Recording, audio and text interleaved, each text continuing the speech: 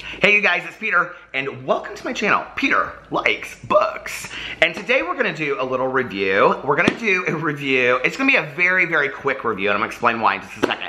We're gonna do a review of Jackie Collins' Chances, which I don't have because I read it on my Kindle, and Jackie Collins' Lucky. So, if you don't know, which you don't know is a lot, I started a book club several months ago. It is called Peter's Book Club. I also have an assistant, Mel, and she is doing so much over there. I'm so thankful to her. She's awesome, and we text, and I'm like, oh, can you do this? Can you do that? So she's awesome.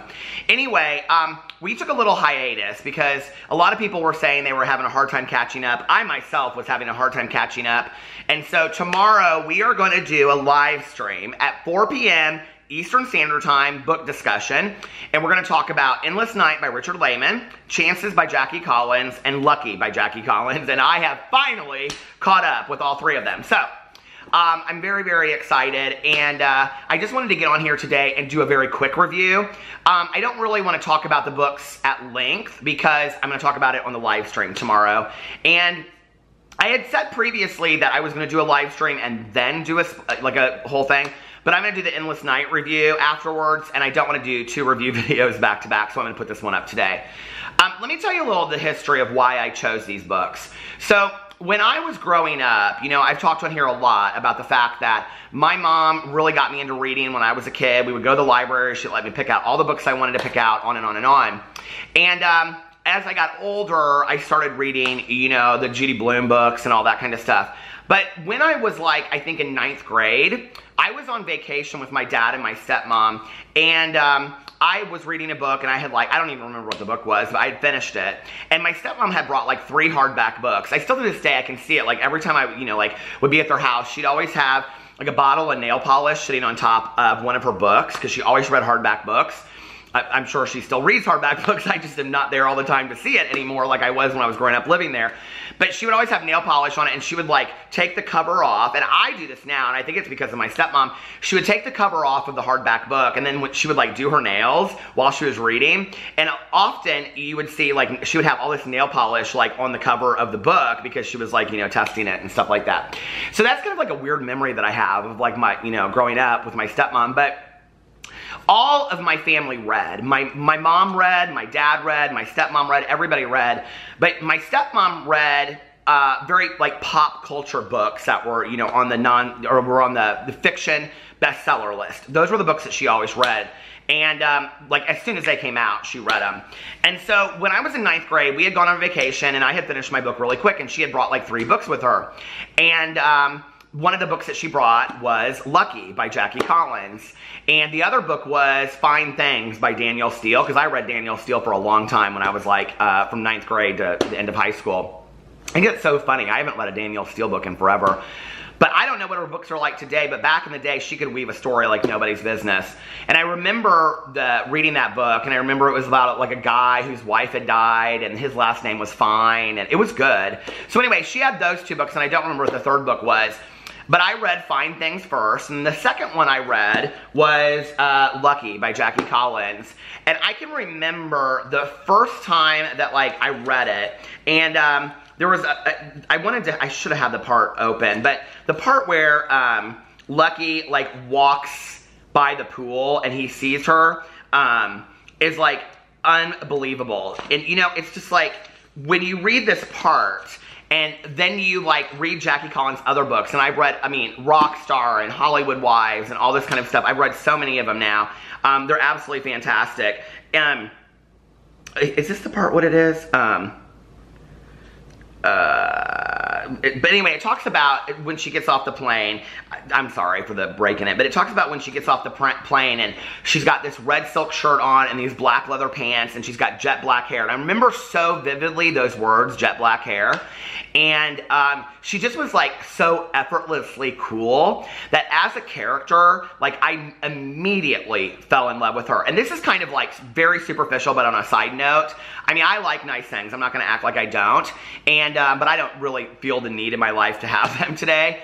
But Lucky Santangelo wears a Cartier Santos tank watch. Since the day that I read these books back in the day, well, since I read Lucky, I don't think that I ever read Chances back in the day, or I think I started it and didn't finish it. I can't remember. But anyway, because this time rereading it felt completely new to me. I don't remember a lot of stuff. The only thing I remember, but it talks about it in so many of the other books, is that her brother was killed. But anyway, so like to this day, like that is my dream watch. All based on Lucky Santangelo. And if you've read these books, okay, if you've read Lucky and Chances, and you've read any of the other part of the series, because this the Santangelo series goes on, like, I think for like 6 or 8 books. Lucky Santangelo is probably, and I'm being completely honest, you know, like, we talk about literary fiction, and we talk about, you know, pop culture, and we talk about young adult, we talk about all these books. Lucky Santangelo is probably one of the most realized characters I have ever read in my entire life. And through all of the books, like, she changes, and she's strong, and for me, at that age, you know, when I had this mother that was really, you know, talking about feminism and things like that, that she really believed in, Lucky Santangelo as a character, I know this is going to sound totally crazy, but really was like this embodiment of this empowered woman back in the day. So when you go back and you read Chances, and Chances is fantastic, and Chances is the story of her father, Gino Santangelo, and it goes in there and it talks about how Gino, like, got started, and his father, and all these different foster homes that he lived with, and then it goes into how, like, all these legal issues that he had in growing up, and how he got into kind of like this whole situation of wanting to go to Vegas and start casinos, or not start casinos, but build hotels, which is what the second one, Lucky, is about. It's really Gino's story, you know? And at the end of it, he has to go out of the country to Israel for a while. And so, and I don't want to, if you haven't read it, I don't want to ruin it for you. But Lucky is like, she and her brother are supposed to kind of like be silent and just sign shit off. Like, and she's like, oh, no. I'm taking this company over. I'm going to run this company while he's gone, and I'm going to prove to my dad that I can do this. And so she really is, at that time, okay, and you have to remember, this is like in the 80s, she is really the embodiment of this kind of like power woman that we really haven't seen up till this point in literature. I mean, we really haven't seen a CEO kind of taking over all this kind of stuff. And one of my favorite scenes in Chances is when, like, she's talking to Costa, who is her dad's not secretary. He's like his like assistant, not assistant, but like VP kind of thing. And she says in there, like, what do we do? They're trying to get money to raise to start this casino in Las Vegas. And he goes, well, she says, well, how would Gino handle this? And Costa says Gino would get his money. Like, basically, you know, like, he would, like, you know, go over there and say, if you're not going to give us our money, you're going to, like, you know, pay. And so she goes to this guy to try to get the money, and she takes these guys with her, and, like, the guy's like, he basically is like, I'm not going to pay up, and she's like, if you're not going to pay up, like, there's going to be problems. And the guy wakes up in the middle of the night, okay? And one of these guys has, like, a knife to his testicles. And she basically says, this is just the beginning, so you better pay up. And he pays up, and then they all pay up, because Costa says if you can get one of them to pay, the rest of them will pay. And she's just as very smart, and she's, like, not afraid, you know? Like, and I think that when I was in high school, and I was, you know, being bullied, and I was, I don't know, afraid of my own shadow, and I couldn't be confident, that I could read these books. And that's really what, you know, reading and books and literature did for me back then, was helped me escape from everything. But when I would read these books, you know, it would take me out of all of that and make me feel like there was a world where I could stand up for myself and be unafraid, if that makes sense. And so when I was reading these again, it reminded me of all of that, you know? Not just the world of Jackie Collins that she created, this, you know, high glitz world, and these characters that really, to be honest, are very highly developed characters. When we get into, you know, Lucky, and we start reading about, you know, Lenny and Eden and all these people that are in Olympia, they're highly, highly created characters, you know, that, like, unlike we've never seen before. They're not flat characters, they're three-dimensional. And the stories are so fantastic, and they just kind of weave one into the other. The thing I love about Jackie Collins is that when you're reading one of her novels, they come at you from like 6 different sides. Leah Moriarty does this today in like Big Little Lies and all those, The Husband's Secret and things like that, and she's very good at it. It takes kind of a genius writer to weave all of these different story ideas together to turn out at the end and have like this kind of aha moment, and Jackie Collins does it so fantastically. I don't want to ruin the books for you. We're going to talk about it in the live stream tomorrow, but I do want to say this one thing. My husband and I run a website where we interview people, and today it's mostly musicians and he handles it. Back in the day, we interviewed anybody, like we would interview people that we were just like excited about interviewing, and one of the people that we reached out to was Jackie Collins, and you know, she was my dream author too. She was the one that got me wanting to write books. I would, like, in my room, I would make poster boards of, like, magazine clippings, and I would come up with, you know, characters that, you know, I would call things like Jewel and Diamond, because they were so similar to Lucky, right? I mean, I wanted to write books like Jackie Collins, and I would come up with these, I would clip out magazine clippings, and I would write outlines for these books that never came to fruition. And so I reached out to her, you know, and we got to do this interview through her, you know, through her PR agent, which was fantastic. We actually interviewed her twice.